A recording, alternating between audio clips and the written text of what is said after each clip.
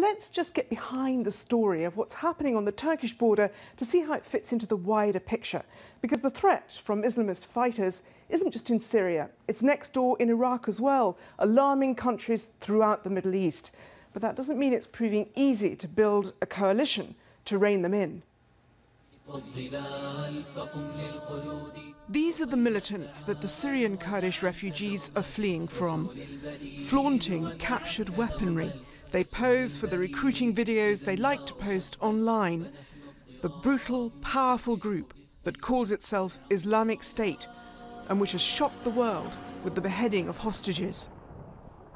Their well-armed fighters have swept through swathes of northern Syria and northwest Iraq, putting Turkey on the front line.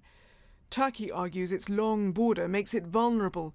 It's already struggling with 1 million refugees from the Syrian civil war. But some say Turkey has also turned a blind eye to smuggling.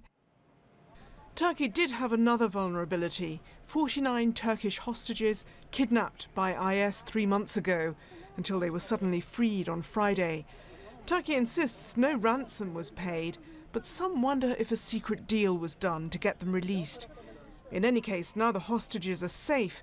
The United States, which is pulling together a coalition to counter the IS extremists, is putting Turkish leaders under pressure to help.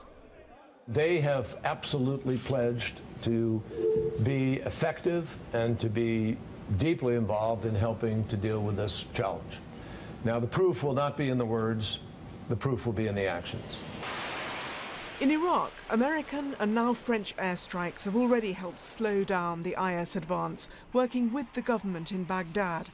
But that's not possible in Syria, where the US is opposed not only to IS, but also President Assad's regime.